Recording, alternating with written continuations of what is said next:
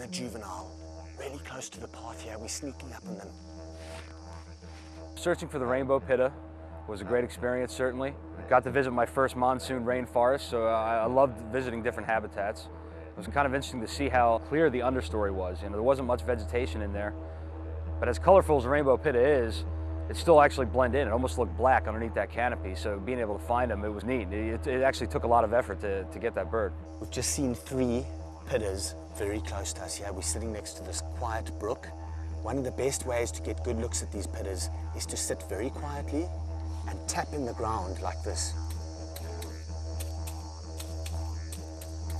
And these pittas are fairly curious, and they'll hear that tapping, they'll think that other birds are foraging in the area, and they'll come in for a closer look.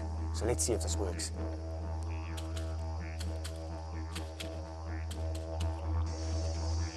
Oh yeah, there he is. Oh great, he's coming closer. See him coming on the ground there? Hopping for a closer look. There he comes. Oh man, look at that.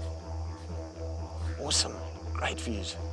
These birds are very skulky and wary, and it was very tough to get them to sit in one place for any period of time.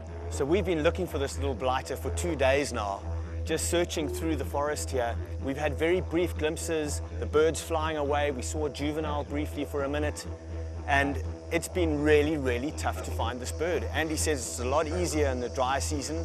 We're here at the end of the wet season right now, and these birds are very quiet and they're very tough. But we finally, today, close to Fog Dam, have got just absolutely killer views of our golden bird, the Rainbow Pitta.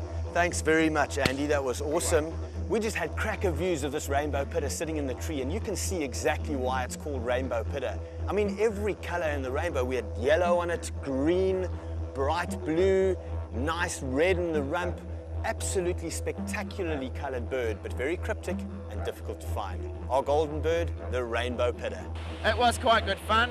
I've never had to film the Rainbow Pitta, I've only had to show people the Rainbow Pitta. I think in the last 2 days we've probably seen 30 to 50 Rainbow Pitta. I've certainly learned he's a hard bird to film. As you've seen, he's quite common here, and I've certainly learnt a little bit about him myself, having spent this much concentrated, focused time with that bird, bringing my knowledge up on the bird. I'll certainly know where to find the more human-friendly ones the next time I've got birders. We've certainly figured that out on this trip.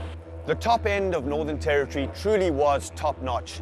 The laid-back and flexible attitude of the people, the stunning scenery, and the broad spectrum of bird life made a truly unforgettable trip to Australia.